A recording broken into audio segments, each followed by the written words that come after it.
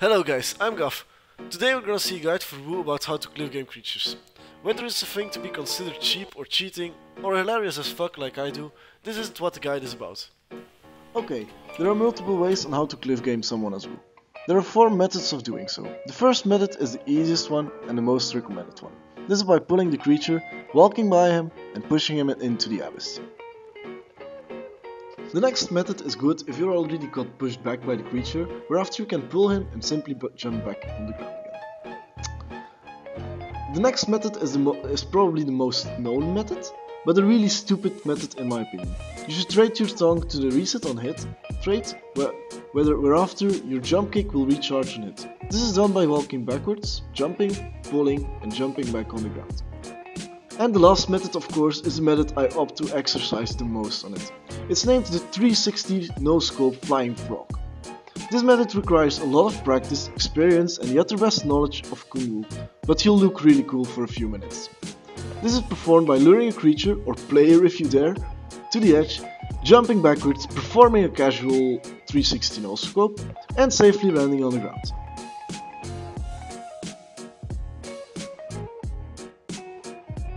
Okay, now we're going over every possible location on the map where it's possible to cliffgame the creatures. The first location we're going to talk about is Garden. This will usually be assaulted from altar, whereas you simply jump on the little rock on the back. Make sure to stand as far as possible and not be hit by his knockback. Next place you want to be able to cliffgame will be River. This spot is a bit cheeky because of the big ledge.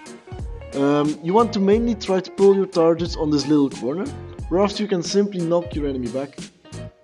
The next place will be Garden. Over here you will always have to make sure you go in with full stamina, since the trees are really hindering your escape while enemies arrive.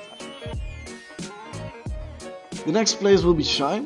Here you just run to the little ledge behind the bell, whereafter you do the usual combo. Okay, the next location I'm gonna talk about is Altar. This location is tricky again, since you have to lure the creature as far as possible out of his spawning location. Then you have to pull him the furthest you can on the little ledge. Here you won't have the greatest angle, but as long as you can see its health bar, it means you can hit him. After this you will hit him in the water.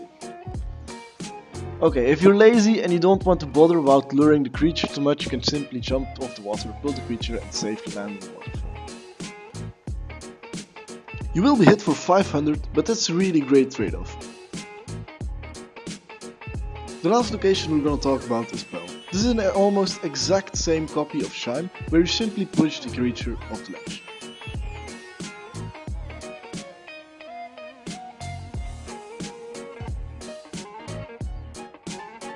Alright, enough theory for today, let's see some in-game action.